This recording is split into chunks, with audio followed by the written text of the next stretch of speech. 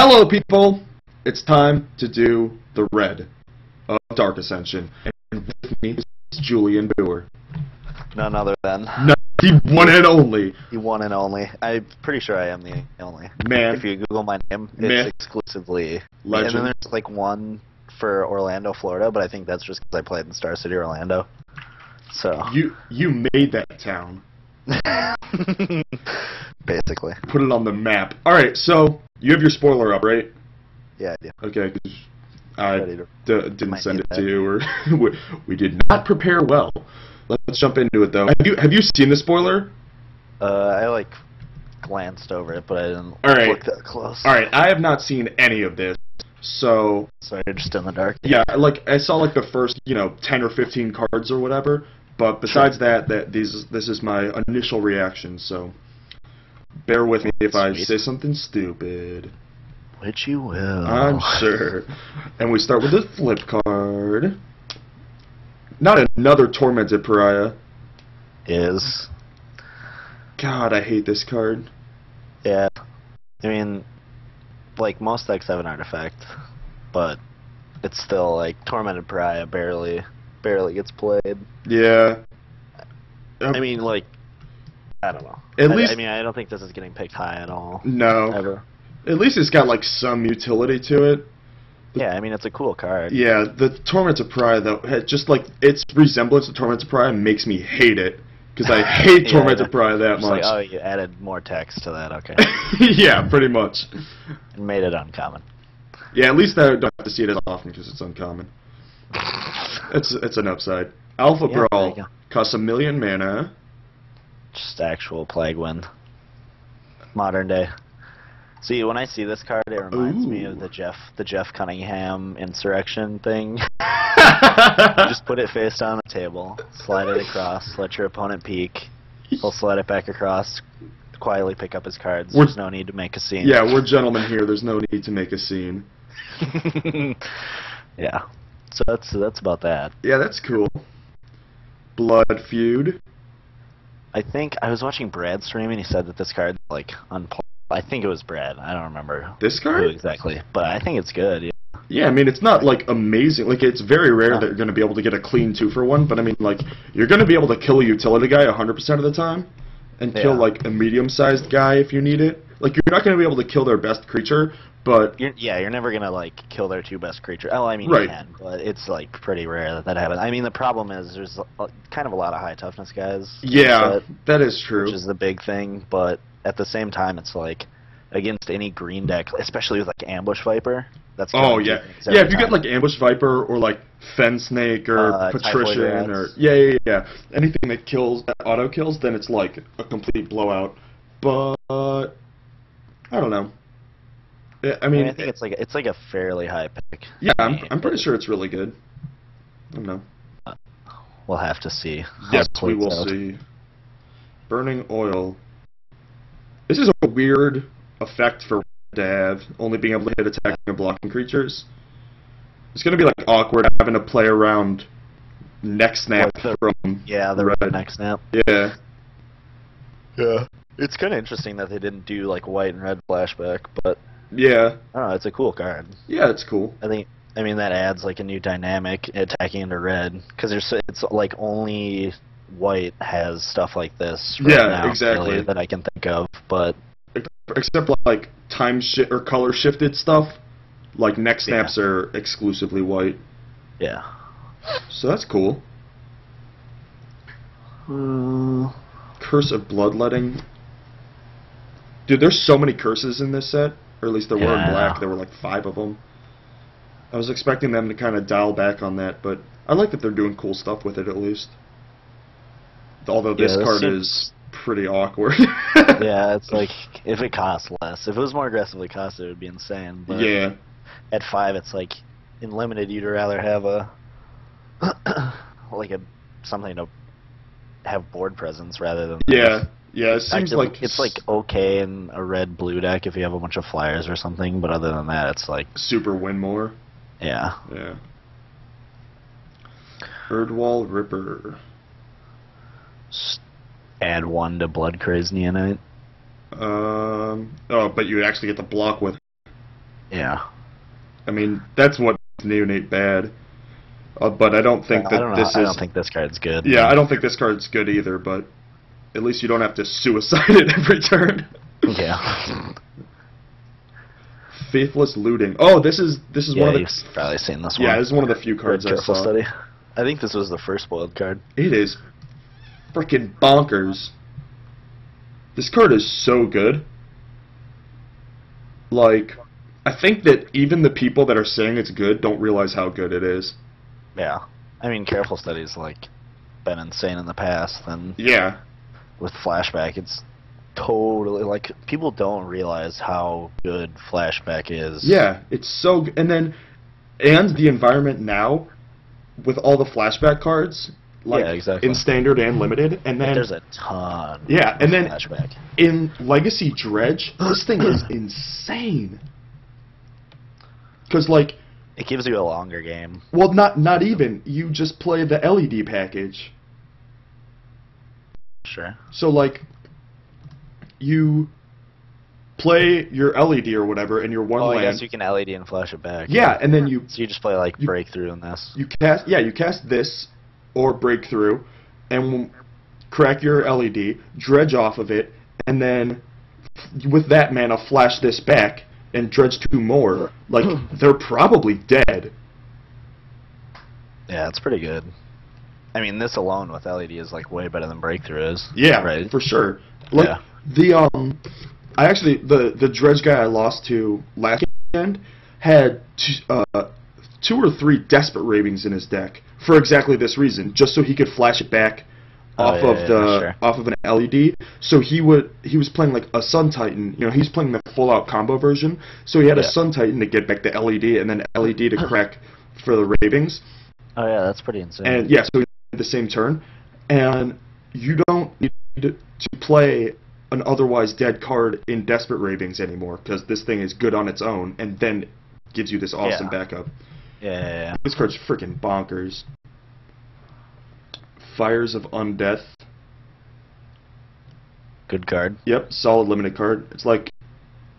I mean, it's, again, like, What was I the, feel like people won't value this high enough, even... Well, I mean, like, there's precedent even initially you should think it's good, but, like, especially with something like Grasp, I didn't even think that was very good when I first saw it. And Tim was like, I don't know, that's a pretty good card to have Flashback on. Yeah. And it's like one of the best blue cards. Yeah. Because I never played with Flashback before, so I had no idea. That's exactly what I was going to insane it say, is I think that there's precedent set for this, because this is basically an inverse Strangling Soot.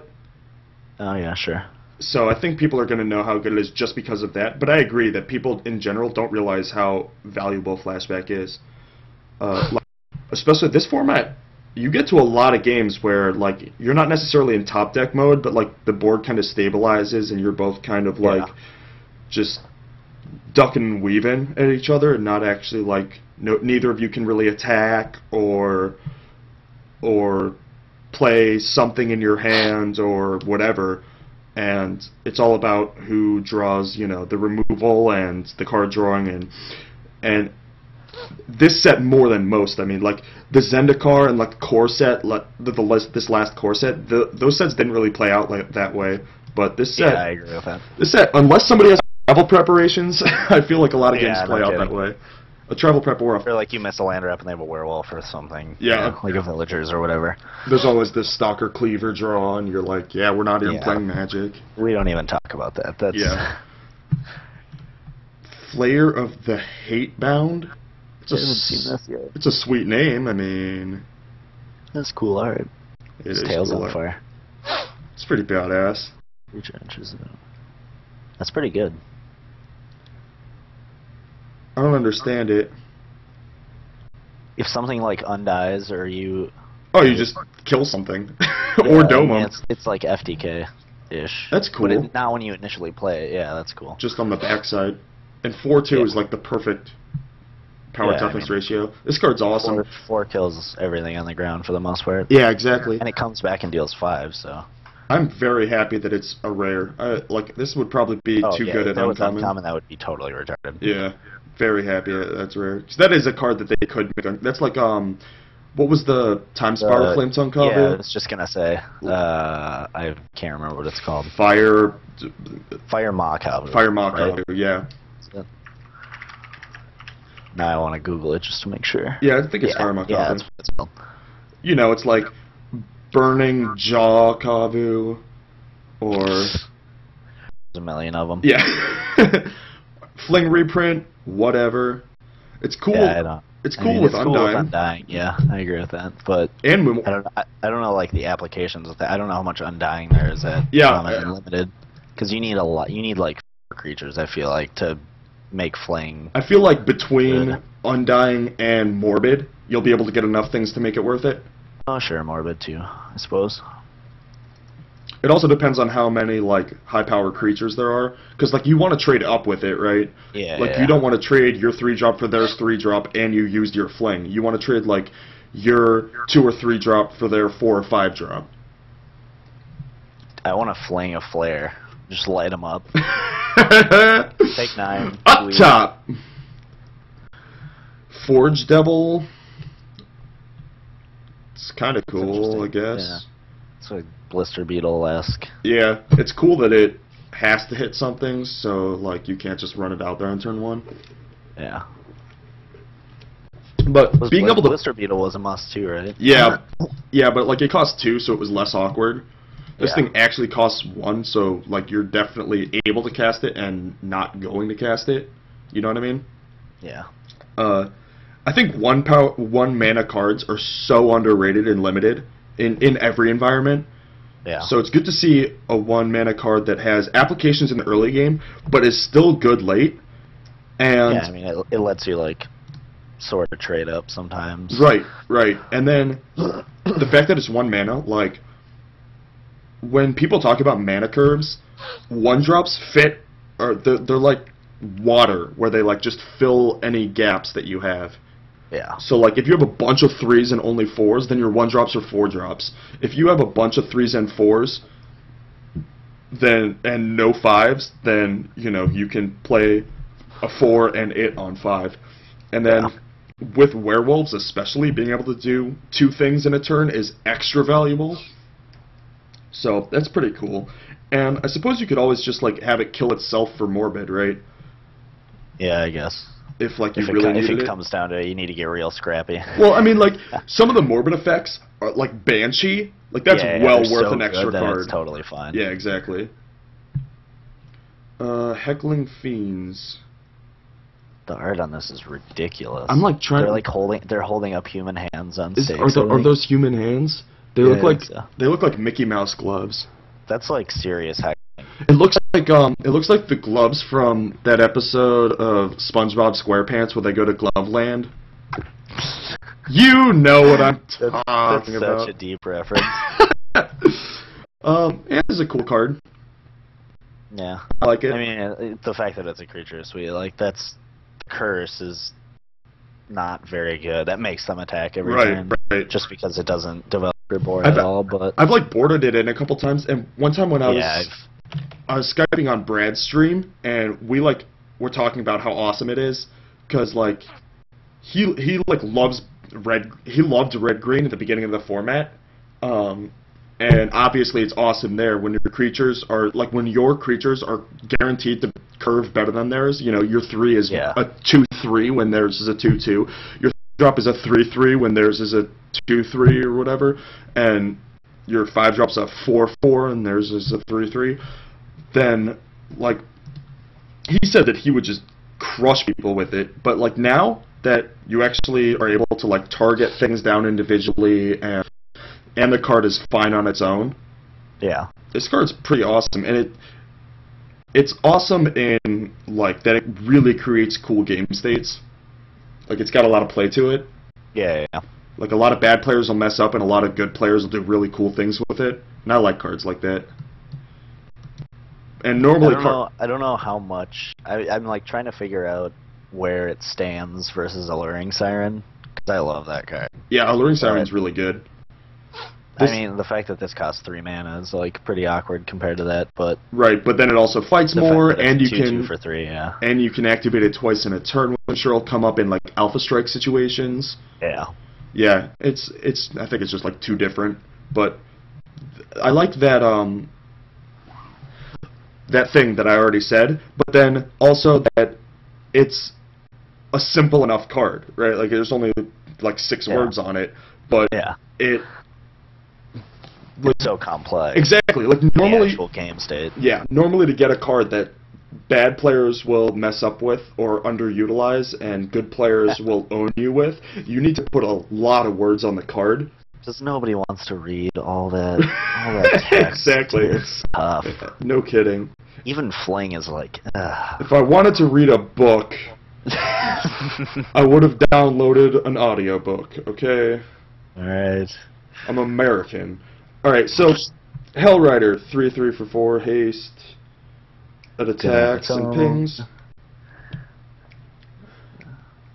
I mean, it's good. Yeah, it's neat.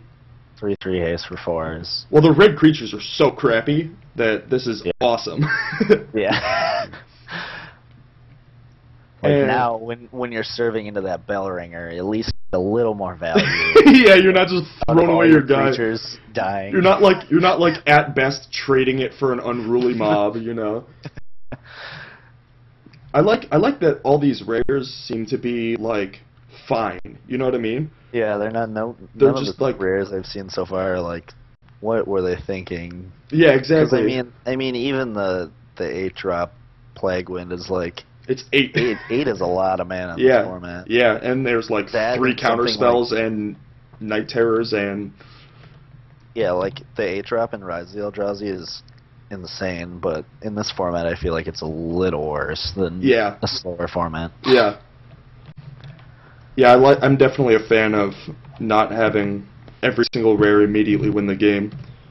I'm sure Ben is like ecstatic that Magic's coming back to this. Yeah. Another flip card.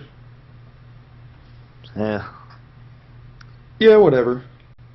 It's just a decent. It's not like. Yeah, it's just a good guy. Flipped. I mean. Yeah, it's just a fine guy. Yeah. Just a guy. It's just a man. All right, moving on. I mean, 2-drops are pretty awesome in general. Yeah, that's true. Increasing Vengeance. Fork your own. You can only do your own thing, and then flashback, and it copies it twice. That's kind of sweet. That is pretty sweet. I don't know what applications it's gonna have, but yeah, I don't either. It's gonna be like a super awesome casual card, I'm sure. Yeah, I mean, I like the flashback. Gives you more. Yeah, that is really cool. Theme to the set. Yeah. Well, not really a theme, but it's like a sub theme. Yeah. It's like something new they're doing. I can't remember what the other ones were, but they were sweet too. Yeah. I'm sure they're all awesome. Yeah. Blade Master, Double Strike. Double Strike is really interesting in this set. There's a lot of equipment and pump and like instant speed burn. Cause that's like my thing with the Hellhound is half the time I use his ability, it's like with a Geist to like double up a Geist Flame, or to like take down a 4/4 with an Unmorbid Brimstone Volley or something like that. You know what I mean? Yeah. And so like double strike, or first strike period is awesome because you can do stuff like that, and then double strike with equipment is insane. And then obviously and the fact that like if they're not blocking, this is exactly it's a 3/3 right away. They're just completely dead. Like a 3/3 first striker in this format is just absurd. It's good, but it's very balanced because I mean the fact that it's a 1/1 obviously. I know for sure that I'm gonna lose to this into Crossway Vampires. Yeah, no, I was just thinking that so many times. There's like, I can't block, and now I lose. I'm dead. Interesting. They're gonna curve like Interloper into this, into Crossway Vampires, and they're gonna have the Fury. It's gonna be bad. It's tough. Yeah, it's a tough game out there. But again, another like rare that's obviously very good, but not like overpowering. Right. It's not gonna take over a game by itself. Yep. I mean, it can, but it won't often. Right, and this is like way cooler in the way that it interacts than the Marauders. in this last set. The Rorix Yeah, guy. the Falcon Wrath Marauders. Yeah, because like I like flying is. Yeah, like haste. it has haste. So like, what are you gonna do? Not attack with your flyers, and then once it hits once, which it does immediately because it has haste, then it's a 4/4 and it's bigger than everything else in the entire history of the format. And it can't be killed by anything. Yeah, exactly. So like, I like this card a lot more than Marauders, and I don't think Marauders is at all imbalanced. It's just really, really good, and it definitely is more prone to taking over a game than this card. Yeah, I agree. Markov Warlord, 6 mana, haste. Yeah, this card's sweet. Oh, I remember seeing this one. this thing's awesome. Yeah, I mean, that's like a cool uncommon finisher. Yeah, and we were just talking about how all the red creatures suck, so to see an actual like monster. Yeah, like all of these have been decent. Yeah. Good. Yeah, but like they're all quality, but like their bodies are just small, you know? Yeah. It's good to see some sort of beefy body on it. Yeah. Even if you're just like you're 4/4 and whatever can't block, serve for 4, I mean that's like fine on its own. Like a 6-drop 4/4 haste would be good in a format 7 years ago. Right. Yeah, I like that card. Ooh, another flip card. More cleavage. There's a lot of cleavage in Magic these days. Yeah, it really is. Oh no, not another Tormented Pariah. Hey, it's a 5/5, right? Alright, at least it flips. Settle down. But the ability isn't even that great. I mean, it's good because like to flip it back down, they have to play 2 things, so I guess it chars that's them. Interesting. Yeah. But yeah, it's okay. It's definitely cool design that it pings for casting a spell when the way to deal with it is casting more spells. Yeah. I like I'm that. pretty sure it's like a first pick, but over a lot of things. But, yeah. And again, another rare that's just good. Yep. I mean, I know I'm repeating that a lot, but it actually like genuinely makes me happy. Except I see this dragon underneath it. Oh yeah, we're about to go. Thank God it's a mythic rare. Yeah. This is also one of the few cards I've seen. And it's like fairly costed. Yeah. One of the things that I was talking about in my other video was how dragons all seem to, or nowadays, you know, at least before Innistrad, all seem to, in addition to being dragons, also win the game. Yeah. I think we've talked about that in the Glow Club with Tim before, where it's just like, dragons are already cool, and already amazing cards in Limited, and like often make the move to construct it if they're really good.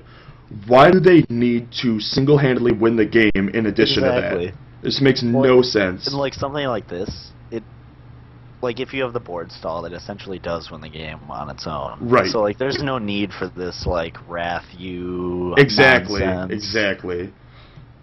But I mean, totally unnecessary. Yeah, it really is. Like, I would have preferred if this card, instead of each, just targeted.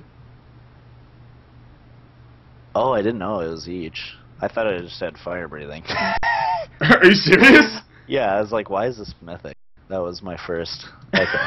Yeah, that's the whole point. Well, I mean, that's pretty good. So, like, the turn after you play this, that's game. Yeah, your turn plays itself. You send all of your guys immediately. I want this to cost 7 now. Yeah. It's Shivan Dragon. Like triple red is still tough. Yeah, Reaper from the Abyss is definitely insane, awkward. Yeah. But like triple black is always sketchy. Yeah, but the thing about Reaper is like you can play around that more. Yeah, that's true. Like, if you know they have Reaper, like before they hit 6, they do some like stupid suicide attack. You just like take it. You know, like don't let them get morbid that one turn and then like untap and deal with it. But I feel like this thing is like, first of all, if you're like really heavy red to play it, it's not unlikely that like late game you have, you know, 2 extra mountains or whatever. Yeah, exactly. Yeah, that's game. Then like you're just trading up so much that even if they untap and deal with it, they're dead.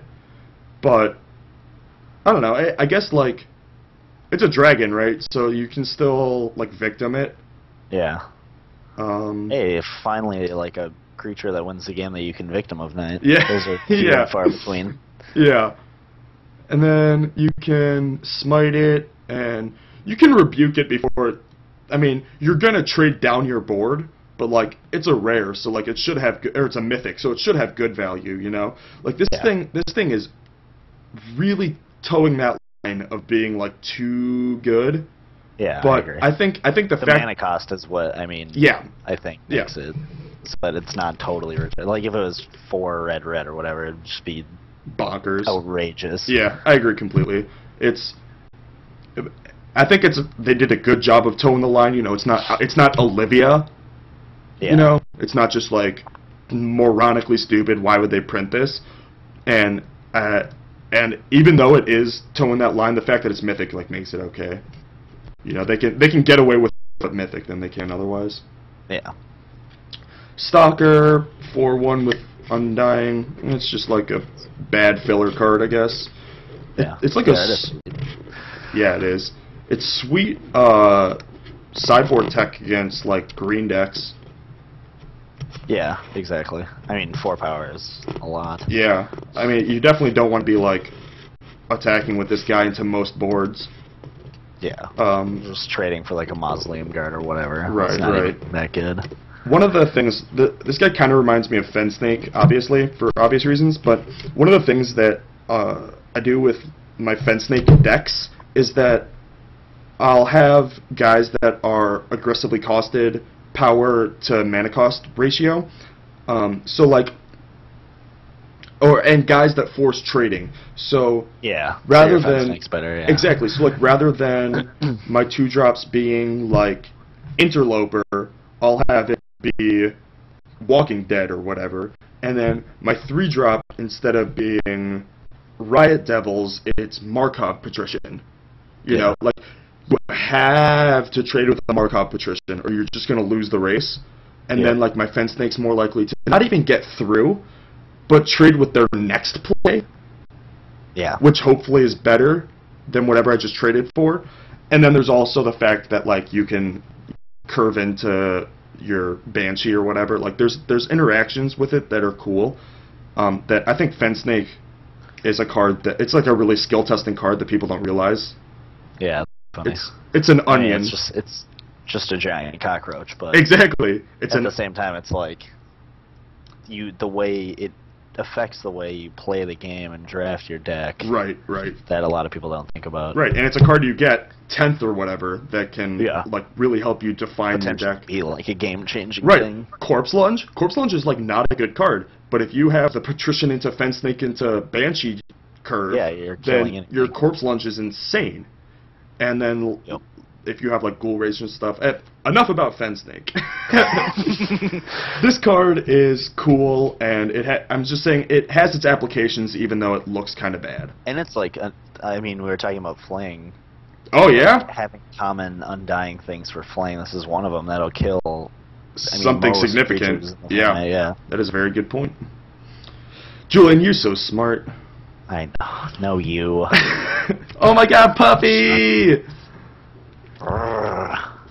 It attacks and it's like That's pretty sweet. I mean, just 2-headed giants, everything. Yeah, that's neat. And then it undines. I like it. I mean, when it's a 2/2, that's pretty good. Yeah. This thing is like, it's weird because if this were green, kind of skill testing card. If this were green, it would be insane. Yeah. But like the fact that it's red. Just 2-headed gianting twice, and that's game. But the fact that it's red, like none of your guys are big enough to be relevant to get through. You're just like attack with this, and you're like, ha! Now you can't block my Riot Devils. It's just like my Skursdad cultists doesn't even have to sacrifice a creature to do 2 this turn. Yeah. So I mean, it's definitely going to be. I mean, it's appropriate that it's a wolf. It's going in the red-green deck, if anything. Yeah.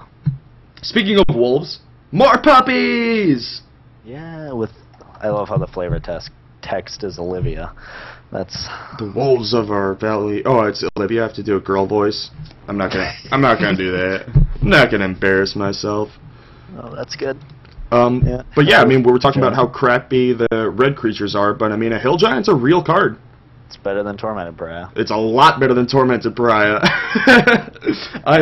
I love that, we get a Hill Giant, because Hill Giants are super awesome and are really good for this format and are like basically what red needs are 4-drops and beefy creatures. Yeah, higher toughness creatures. Right, but also that we're back at a point in Magic where Hill Giants are good. I remember, like, Aaron Hopman, who's the guy who basically taught me how to play Limited, used to say, like, you know, these days you count how good your decks are by how many 3/3 flyers for 5 you have.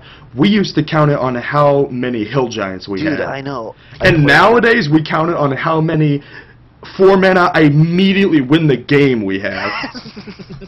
Yeah, it's so stupid. So, like, no, I played a Mirage Block sealed deck on Moto. And I built my deck, and it was like 5 Hill Giants, some Grey Ogres, and like 1 good rare. Yep. And I was like, God, this deck sucks. And like a shock. 6-round field. I played 3 rounds, just annihilate everyone. Yeah. And everyone that played against me, they're just playing like 2/1s nothing and but 2/1s for 3 and 4, and it's like, wow, I didn't realize how like, insanely overpowered Hill Giants were at this time. A 3/3 is But I had like 5 or 6 Hill Giants. Yeah, that's absurd. Insane. Yeah. It's like completely ridiculous by those power standards. And I'm glad we're getting back to a point like that. You know? Yeah, they just don't know how good they have it. Scorch the fields. Kill a land, do some damage, whatever. Dude, the art is way more epic than the actual... Oh, that's a dragon. What does. Yeah, dude, the art's insane. Yeah, that art is pretty awesome. That deserves a better card. Yeah, yeah. How dare they? How dare they? That should, like... deal, like, 13 damage to something. To their team. To their team. Dude, look at... that field is just gone. And the dragon is just enormous. Yeah. How does that deal 1 damage? It should, like, Armageddon them and deal 13 to all their creatures, and you get a 5/5 dragon token. Oh, all your corn's gone, and your children. Yeah. That's tough. Yeah, it's a hard life, man. If only the God, I was gonna make a Skyrim reference, but I forgot what the thing is called. The Dragonborn! God! I can't believe I blew it. That's alright. I could have got so much nerd cred. DJ Wheat would have been... I know, right? He would have linked my this new best video friend, on DJ his Wheat, Twitter. and I could have had a good laugh about it. Whatever. Alright, Shattered Perception. Windfall Flash. Well, Teleria wins. Or Teleria wins, not Windfall, yeah. It's pretty good. Dude, wasn't that card like banned and extended? Teleria wins? Yeah. I think so. Maybe. As flashback. I think it was like, whether it was banned or not, when it was really good was when like the original Dredge had just come out. Yeah, probably. So like when Ravnica came out, wasn't it when Mike on the GP? Yeah. Did that deck have Teleria wins? Maybe, I don't know. I don't remember if he did, but like that era is when Teleria wins was really played. Yeah. Oh, that's a cool card. Somebody will find something. To do with that old thing. It's got bees in it. That's what it is. It's full of bees. Talons of Falconwrath. I like these flash auras. They remind me of the champion or the Kamigawa ones. I don't know what. You mean the Ravnica one? No, I'm talking about the Kamigawa ones, like Serpent Skin and what was it? Mystic Restraints, and there was a black one that like drained and gave regen, Blessing of Leeches or something like that. I don't know. I like those cards because they're like combat tricks that aren't. And it's sweet in the late game. Yeah. And you're like, if you have one more creature than them and they're at 8 or whatever, and yeah, 8 lands, then if it's then that is that's game. Yeah. Yeah, I mean, like, I don't think this card's great, but, like, it has its applications, and I like that this effect exists. You know what I mean? Yeah. Like... the fact that you have to play around. Yeah, it's another, like, stupid thing that you have to consider. Which I like stuff like that, because I do consider those things, right? So that's how I can get an edge against people that don't consider things like this. Maybe that's just, like, greedy, but I like that stuff like this exists. Mm-hmm. Torch Fiend. Pretty cool. Dude, Hearthkami used to be a card that was played. Yep. And now it's just... Hearthkami was also, like, played when the best... Era. Yeah, the best artifact that's ever existed in the modern era was... That wasn't immediately banned, like Clam. Yeah. But, yeah, this thing's cool. I mean, like, white gets Silver Chase Fox. I was surprised that this wasn't printed alongside it, you know? Yeah. But it's cool. We got Silver Chase Fox, and I guess the Kami and white in that set didn't cost anything back. Yeah. What the Fox does. The Did that kill, Kami of Ancient Law and Pearl Unicorn. Yeah. Those cards were good, too. Yeah. Were. Rack with Madness. Oh, it's cool. It's like an awkward removal spell. Yeah, it's like Kiku's whatever. Yeah. It kills... It's awesome that they did... That they must have known that this card... Or that a bunch of things that, like, fight itself and each other were coming... Because, like... Look at all the utility creatures. Almost all of them don't kill themselves with this. Yeah. Like Priest and the Civilized Scholar. Yeah. Yeah, that's true. Civilized Scholar doesn't die. Yeah, so that's really cool. And I think that the fact that this doesn't kill utility creatures is like a good thing. It's like... I think it kills a lot of bombs, too, Yeah, for sure. It kills, like, this dragon, kills Olivia, kills... Grimgrin. Sometimes. On a good day. Maybe Grimgrin regenerates, doesn't it? No. Doesn't it? Sacher... Oh, yeah, it does kill it. Yeah, you're thinking of the new one. The new Olivia, the 4/1 flyer or whatever. Yep. Yeah. And that wraps up red. They got all the way to W in red, and the other two... or two of the other three, or maybe all the colors, they like stopped at T. They were just like, we're done. Those letters, that's it. Yeah. So how many letters we got? 18? Yeah, that's good enough. Let's call it a day. We're close. Wrap it up or head into the bars. That's what I think about R&D. No, it's karaoke, not... Well, I mean, same thing. But yeah. All right, and that's red. That is. That is. Thank you, Julian, for joining us. Oh, it was a pleasure. Tomorrow. As always. Oh, yes. Tomorrow, I'm going to do them again. We're going to do red and other, which is multicolor or madness. What did I say? Red. Yeah, just did red. We're going to do red again, and then skip green. Run it back with someone else on Skype. Yeah, somebody that, you know, maybe a little smarter, a little taller, a little more handsome, better at dodgeball. But yeah, so we're going to do that tomorrow. Oh, cool. I'm excited. Do you post these on your YouTube channel right away? Yup. Dude, I should watch them. I know, right? I didn't even know you